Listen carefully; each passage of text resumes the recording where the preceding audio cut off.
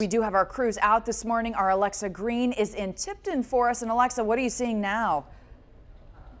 Hey, good morning, Zach and Jessica. Conditions here in Tipton are continuing to deteriorate. Right now, we're dealing with some heavy wind and sleet and freezing rain, and it's just painful to be out here. And I want to show you what the effect is of all this sleet and freezing rain that we've been seeing all morning. It's been falling for almost 2.5 hours now. And take a look at this gas tank pump.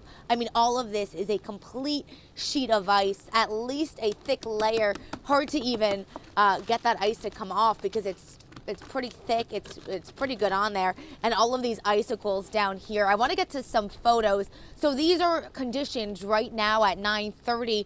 Our photographer on the scene, Ryan Liggett, he took these photos earlier this morning. The one on the left-hand side was taken at about 7:50 this morning. The one on the right taken at about 9:10 or so. So you can just see from those photos how much things have changed in a short period of time. Conditions, this rain, this sleet, this wintry mix, just continuing to get worse by the second.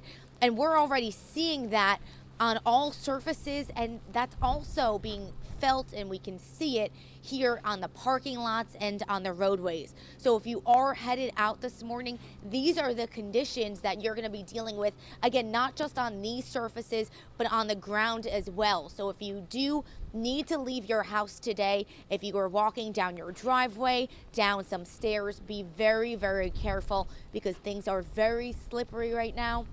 And as we've been telling you, things are just going to get worse throughout the day.